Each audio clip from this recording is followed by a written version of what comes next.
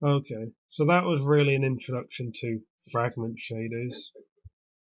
I didn't really do anything special in the vertex shader of the simple color.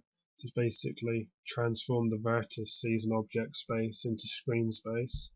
So now what I'm going to do is I'm going to do something, not really anything special, but I'm going to do something in the vertex shader. Yeah, I won't bother creating another. I wanted to create a new file for this, but I can't be asked. So vec4 position, yeah, why not? Equals in position. I'm going to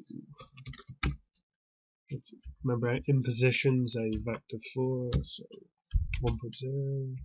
I'll create it into there. And now what I'm going to do is for each vertex that's getting passed in, I'm going to change the z to 0.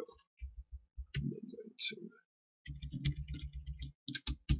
do that, position, and leave everything as it is. Shift F6. Note. Oh, this is moving so slow. 10? I just don't want it to go so fast. Wow, that's so slow. Good. Hopefully we've got a pancake. Yes, pancake sphere. Oh, yeah, my pancake sphere. Cool. There's your intro to vertex shaders. So yeah, so vertex shader.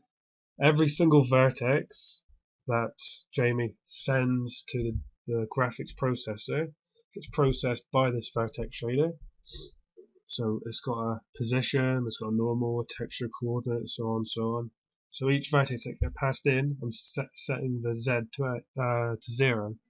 So basically just flattening it like a pancake, doing nothing else special anywhere else. Okay, let's move on to the next one.